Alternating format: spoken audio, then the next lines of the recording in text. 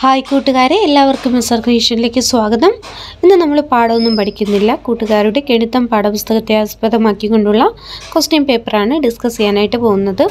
കൂട്ടുകാർ ആരെങ്കിലും ആദ്യമായിട്ടാണ് ഈ ചാനൽ കാണുന്നതെങ്കിൽ സബ്സ്ക്രൈബ് ചെയ്യുക. തൊട്ടടുത്ത് കാണുന്ന ബെൽ ബട്ടൺ കൂടി എനേബിൾ ചെയ്യുമ്പോൾ ഞങ്ങളിടുന്ന എക്സാം സ്പെഷ്യൽ വീഡിയോസ് എല്ലാം കൂട്ടുകാർക്ക് നോട്ടിഫിക്കേഷനായിട്ട് ലഭിക്കും. അപ്പോൾ നമുക്ക് നേരെ വീഡിയോയിലേക്ക് കടക്കാം.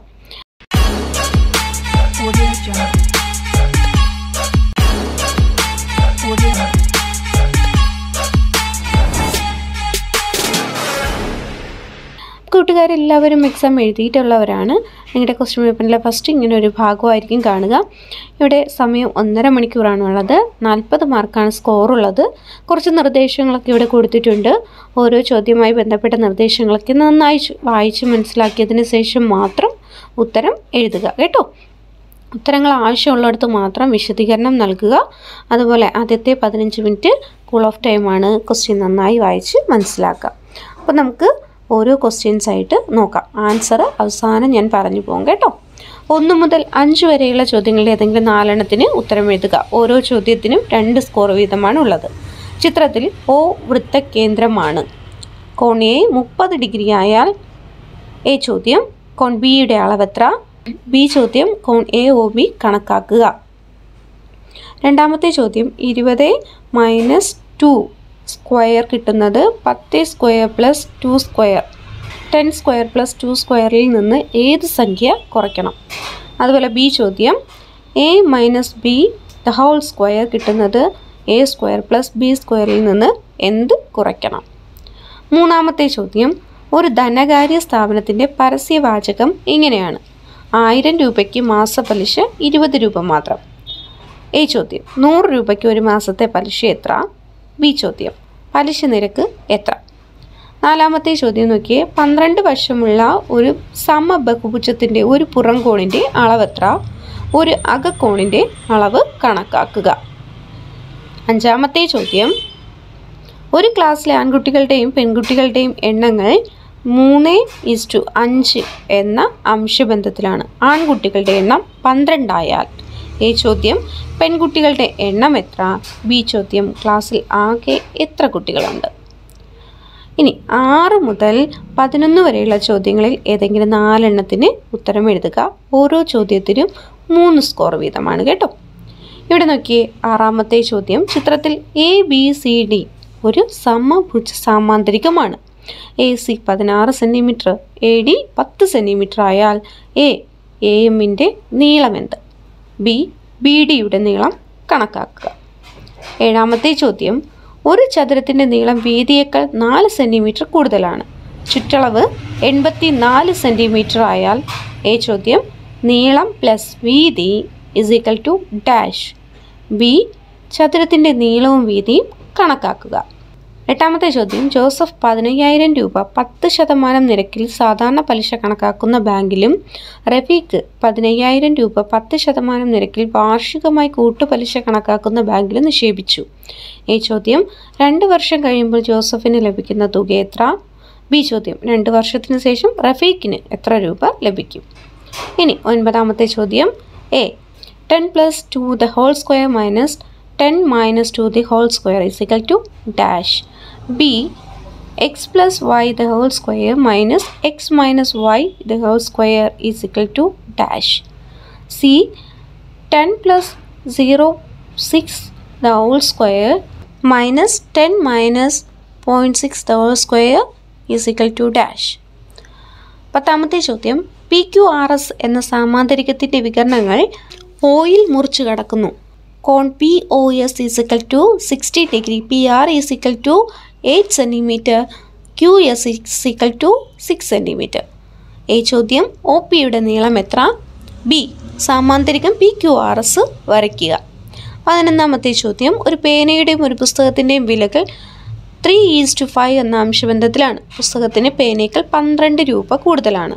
A ചോദ്യം പേനയുടെ വില 3x എന്നെടുത്താൽ പുസ്തകത്തിൻ്റെ വില എങ്ങനെ എഴുതാം? ബി ചോദ്യം പേനയുടെയും പുസ്തകത്തിൻ്റെയും വില കണ്ടുപിടിക്കുക. അടുത്ത് നോക്കിയേ.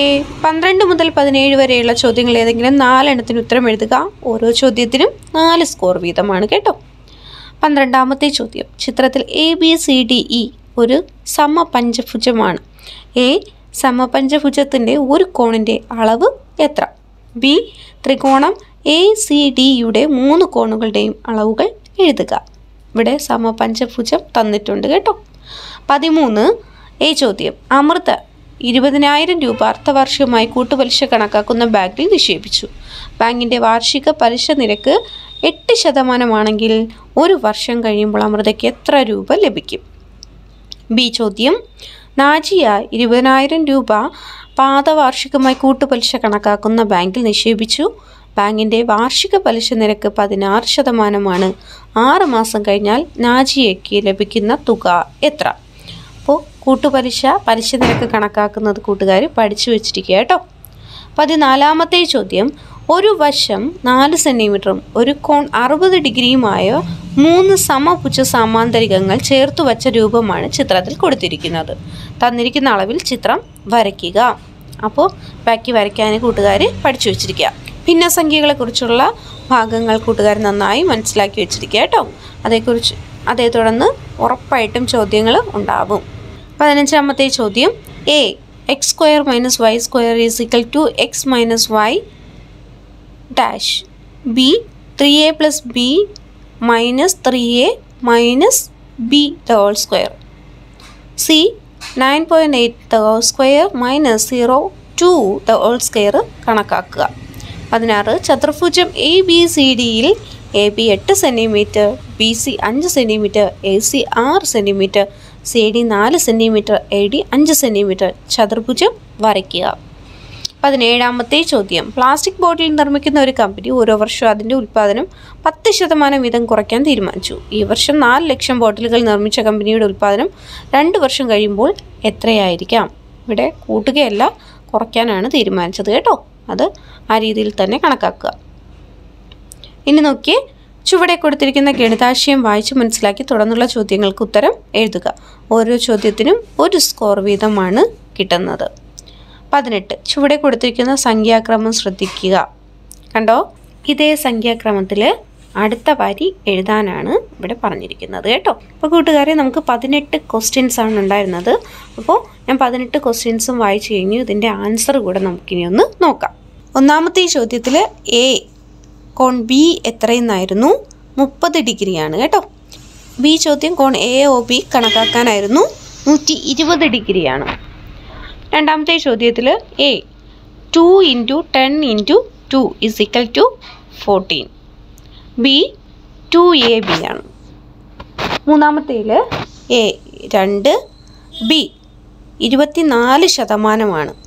100 രൂപയ്ക്ക് ഒരു മാസം 2 രൂപയാണ് പലിശ. ഒരു വർഷം 24 രൂപയാണ് പലിശ.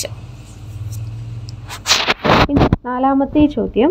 A പുറം കോണ് 360 / 12 = 30 ഡിഗ്രി. ഇനി അകക്കോൺ എങ്ങനെയാണ് കണക്കാക്കുന്നത്? അതെ, 180 ഡിഗ്രിയിൽ നിന്ന് 30 ഡിഗ്രി കുറയ്ക്കുന്നു. 150 ഡിഗ്രിയാണ് അകക്കോണ്. അകക്കോണും പുറക്കോണും കണ്ടുപിടിക്കാനായിട്ട് പഠിച്ചു വെച്ചിരിക്കുക കേട്ടോ. അഞ്ചാമത്തേത് A 20, B 32. ആറാമത്തേത് AM = AC / 2 = 16 / 2. AC 16 ആണ്, /2 = 8. ആൻസർ 8 ആണ് കേട്ടോ.